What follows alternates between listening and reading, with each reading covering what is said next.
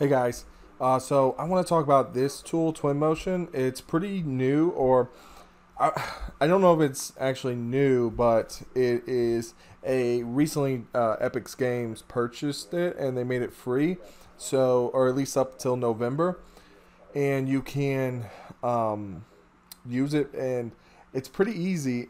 What it is you download an add-in and it ties into that, and then or it ties into Revit, and then you can push it into Twinmotions, your models and stuff. So I'll show a preview of that, and before that, we'll just take a look at the website.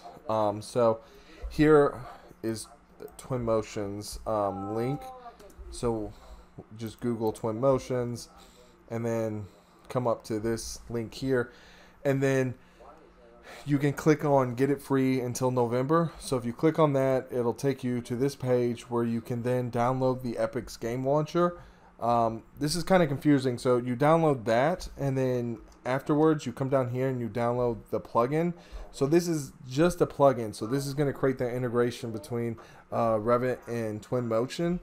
After you download this plugin, open up your Unreal, the Epic's launcher, and in there you can come up to the Twinmotion tab. This may not be here until you actually download the add-in. When you download the add-in, you then can come up here to the Epic's game launcher, then Twinmotion tab, and then you can come down here, and this should say install, and then from there you can actually then launch it. So you can open up Revit, and then what I've noticed is it does have some connectivity problems at first. If you have, open up Revit, and then make sure to have this, or to launch Twinmotions before you come into Revit and then see it in Twinmotion.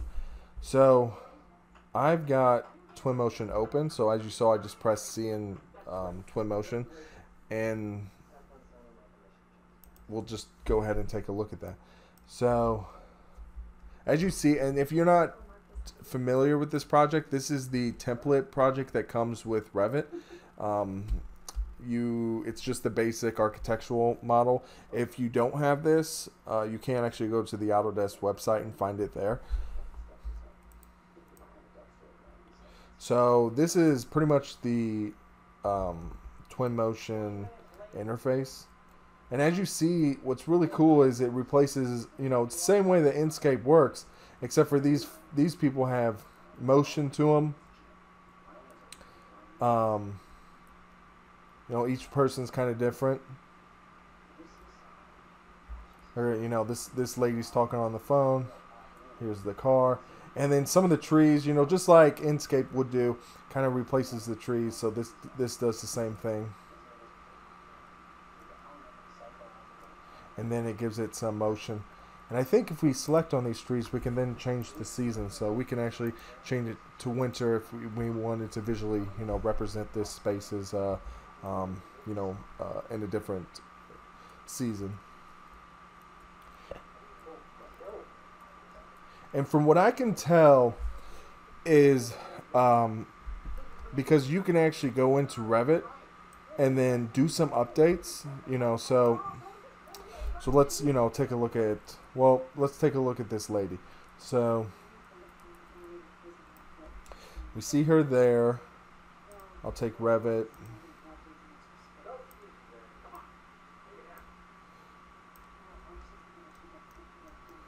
And what we'll do is just shift her over a bit. And then, it's not live update. Maybe that'll be something they kind of create. But you have to actually push that data over. And you can see it's now updated. It actually went in there and changed the lady. So something I think is, because I can actually come in here and then shift this person around. And it has like a little gizmo down here.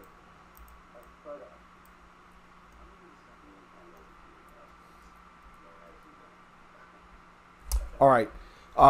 So messing around with it for a second, I figured out that if you are directly connected with Revit, you actually can't update anything in here. So I can't grab this lady and move it. I would have to do all the updates back in Revit. But you can add stuff to the scene. So like I've added this tree, and you can shift these things around because it was added afterwards. So it's not necessarily, in the Revit model. So keep that in mind when you're messing with this. If you do want to start kind of configuring the model around a bit, if you actually just close Revit, you then have access to do whatever you want with these models and start moving this around as a separate asset or a separate project just all by itself in Twinmotion. So I don't know the entirety of this tool, but I just want to show a few of the cool things. So I'll just expand this screen all the way. And then down here, we have this little button that looks like a city. And there's context. So this is pretty cool where we can actually zoom into a portion. Maybe it's a site that's being built, whatever the case is. We can kind of zoom in and then get the conceptual masses of that area. So we select that and then grab. It's then downloading it. And then now we can see that conceptual mass. And this is a good opportunity to real quick show you the little project browser. So over here to the right, you can kind of see the different elements within the Revit model, and then also all the different other assets that you're bringing in here. And then from here, you can actually hide them as well. So if I zoom all the way down to the bottom, I'll probably see, here it is. So I can see the context, and then now I can kind of move that out of the way.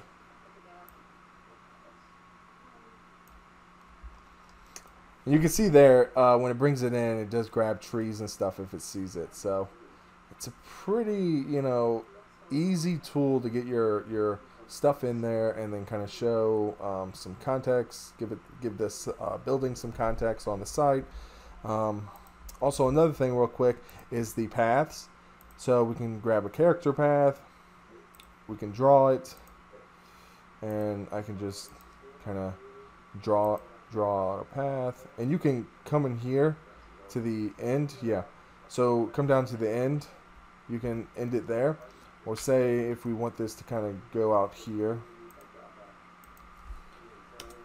you can actually just press escape, and there you go. You kind of got a path where people are walking on.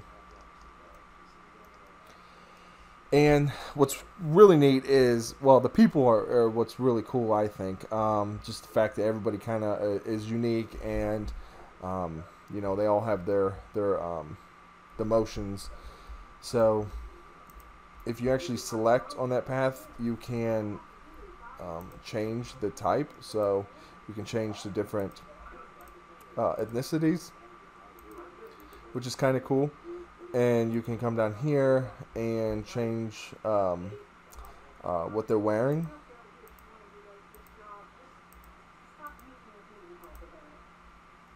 So there's a pretty good amount of options here. Over here we have the width too, so I thought that was kind of cool.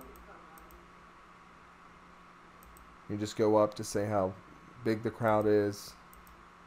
Say we want it like that. And then we can change the density. Change the direction. If you just want them to stand there, you can do that as well.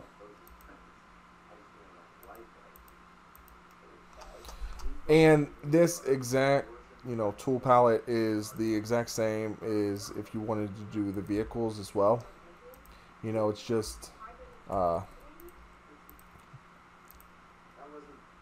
pick this and then just draw a path, really. It does have some other options with speed, traffic rules, which is kind of cool, lane offset, and then 2 lanes.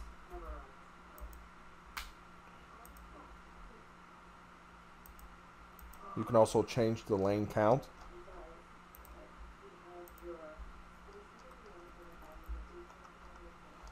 And then one more pretty cool thing is you can add vegetation and stuff, and like weather, lighting, and the ocean. Well, the ocean's kind of cool. I'll show that real quick. You come in here, turn it on, and then you can see kind of what happens. And I thought this was neat. If you actually, you saw it kind of go blurry. If you go in the water and then come out, it kind of has water dripping off there. And then you can change the type of water it is. So say if you've elevated this building, added a site to it and stuff, you can start kind of putting water in different places. So I'll turn this off and come over here to the left. If we click this and go up a few, you can see all the different assets. So we have materials that we can apply to different things, vegetation, furniture, characters, vehicles. It has quite a bit. And I guess user library would be your personal stuff, which I don't have any. So if we go back, furniture, you know, we've got home, living room, kitchen, grab that, chairs.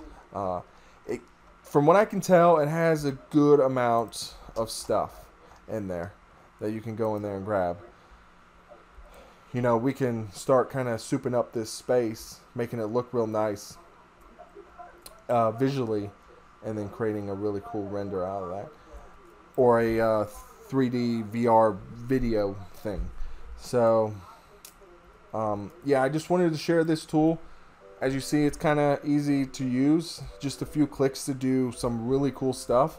You know, everybody kind of is moving around. One more thing I thought was kind of cool. They have animals in here. So I think it's in characters, animals. So we can come in here and add a cow. And then that cow's just kind of hanging out, you know, eating the eating the concrete there. You can add a bird or butterflies.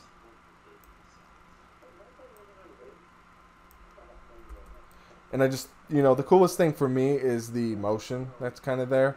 You know, everything, you know, it's real.